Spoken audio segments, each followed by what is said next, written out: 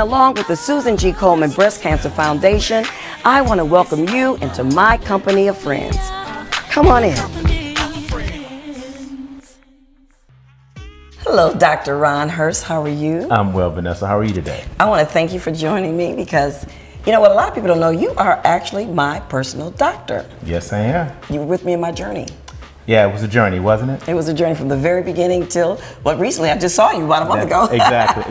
Because I used to see you twice a year, now I see you once a year. Once a year, because you graduated. I graduated. You did. Ron, I don't know if I ever took the time to thank you, though, because you made my process so much more easier. I felt so much at peace, and I just knew I was going to be well taken care of. But what I really appreciated and respected was you were so thorough.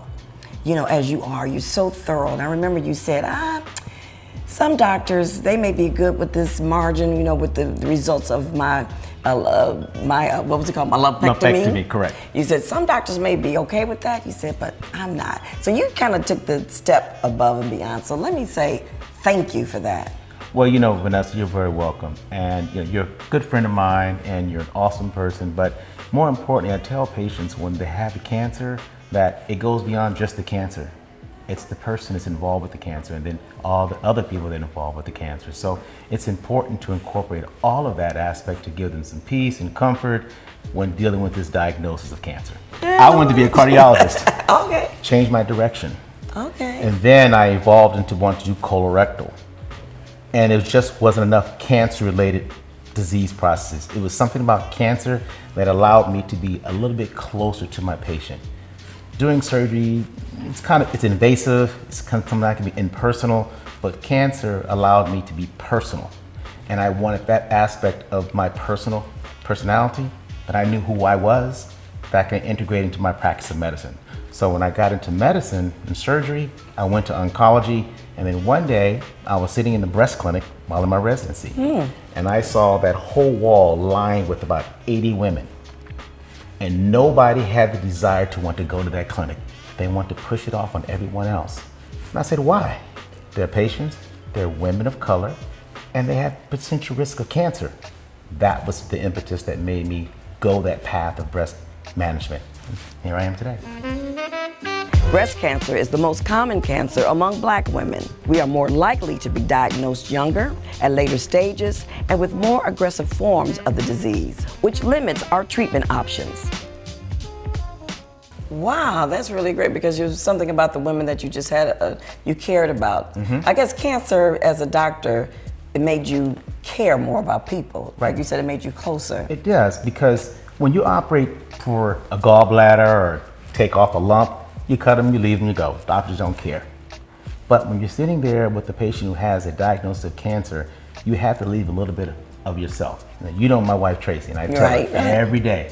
I said, what's important about— Who's a nurse, people need to know. She's a nurse. Open heart nurse. I said, I have to leave a little bit of myself with them. They have to know that it goes beyond just being a surgeon. I said, it's an honor to be a doctor, but it's a privilege to be a surgeon. Wow. Because you have a choice. Well, I remember something very vividly, a lesson that you taught me that I've shared with a lot of people. As you will recall, when Tony and I came to you with my x-rays, and you looked immediately, you said, oh, you're gonna have to have a mastectomy. And I said, oh no, not my breast. And you stopped, I remember. Yes. And you said, okay, well, we'll try a lumpectomy route. But what I learned from you is don't question people who do this every day, whatever it is that they do. Right. And you took me through some steps, which you knew was going to be the end result. Right. But why did you do that? Do you want me to feel comfortable with it? I did. I wanted to feel comfortable with it. Plus, I knew you trusted me. And ultimately, we would get to this point. And I said, listen, we'll give it a try, Vanessa, but here are those little calcifications out here. This particular disease process lends itself to being, I use special terms, it can be spread in a lot of different areas. And we can't see it microscopically until we take it out. And I said, let's just let the pathology determine it. So I took it out of my hands and let the objective data tell us what you talking, let this fool see for herself. That's a good way of looking at it, but I knew you would come to terms. The campaign is called Know Your Girls because it can be life-saving to know your girls, your breast, as intimately and as deeply as you know the girls in your life. The women who love you, who support you, celebrate you, the women who hold you up through it all, your moms, aunties, your sisters, your best friends, your sorors, and your daughters. Yeah. And it was worth I just needed time, you know. It's a lot. I just needed time to digest that I was going to have a part of me cut off. That's right. And, because when you came to see me that day, me telling you you have to have a complete breast removal or mastectomy, you weren't ready for that. Right. You were like, no. Right. I don't want that. I said, okay, no worries. And I explained it, and Tony was there, and I showed the pictures, and he said, Ron, do I really have to have a mastectomy? I said, we can try. Yeah, you did. You didn't promise me anything. Right, I didn't. I said, we can try. Yeah. But what I appreciate was that when it came to the actual decision, you were okay with it. But by that time, I had time to digest. Right. Between you, and this is something I like to share with women too, when Tony looked at me and my sister, the day that it was very obvious, remember that day? I do. It was very obvious that after a certain treatment didn't work, I was going to have the mastectomy. Correct.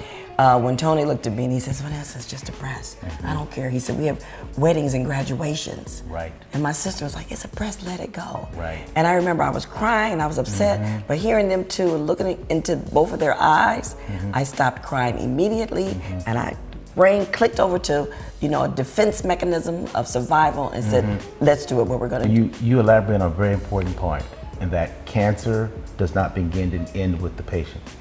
There's so much involved with the extended family that can have an impact on any direction, good or bad.